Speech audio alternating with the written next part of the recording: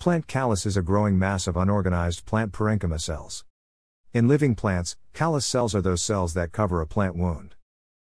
In biological research and biotechnology, callus formation is induced from plant tissue samples after surface sterilization and plating onto tissue culture medium in vitro.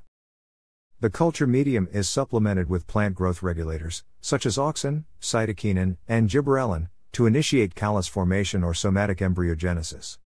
Callus initiation has been described for all major groups of land plants.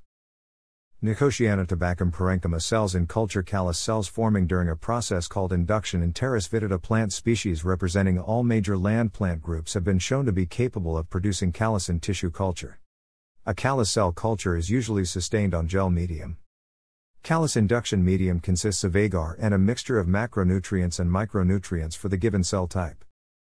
There are several types of basal salt mixtures used in plant tissue culture, but most notably modified muriatage and skoog medium, White's medium, and woody plant medium. Vitamins are also provided to enhance growth, such as Gamborg B5 vitamins.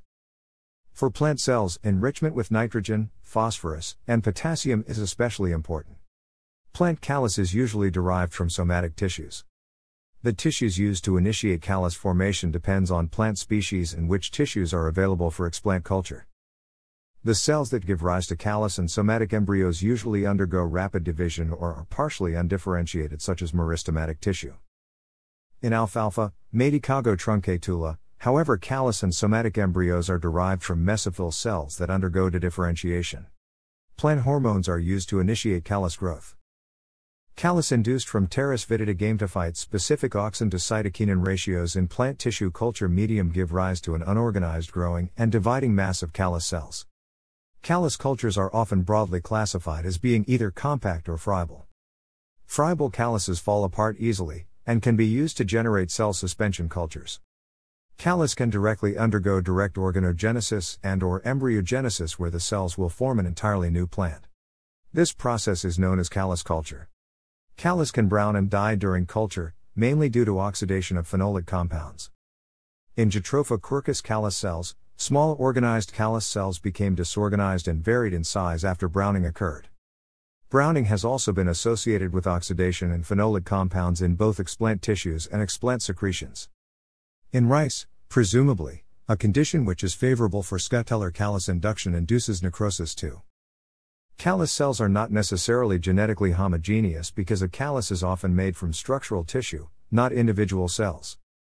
Nevertheless, callus cells are often considered similar enough for standard scientific analysis to be performed as if on a single subject. For example, an experiment may have half a callus undergo a treatment as the experimental group, while the other half undergoes a similar but non-active treatment as the control group. Plant calluses derived from many different cell types can differentiate into a whole plant, a process called regeneration, through addition of plant hormones to the culture medium. This ability is known as totipotency. Regeneration of a whole plant from a single cell allows transgenics researchers to obtain whole plants which have a copy of the transgene in every cell. Regeneration of a whole plant that has some genetically transformed cells and some untransformed cells yields a chimera. In general, chimeras are not useful for genetic research or agricultural applications. Genes can be inserted into callus cells using biolistic bombardment, also known as a gene gun, or Agrobacterium tumefaciens. Cells that receive the gene of interest can then be recovered into whole plants using a combination of plant hormones. The whole plants that are recovered can be used to experimentally determine gene function, or to enhance crop plant traits for modern agriculture. Callus is of particular use in micropropagation, where it can be used to grow genetically identical copies of plants with desirable characteristics. Engraving of Henri Louis Demel du Monceau by François Hubert Drouais.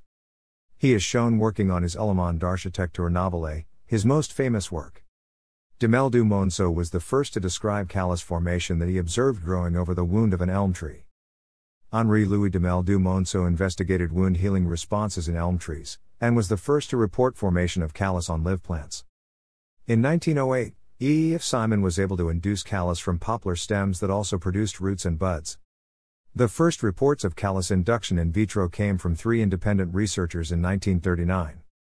P. White induced callus derived from tumor-developing procambial tissues of hybrid Nicotiana glauca that did not require hormone supplementation. Gautier and Noguecourt were able to maintain callus cultures of carrot using auxin hormone additions. Thanks for watching.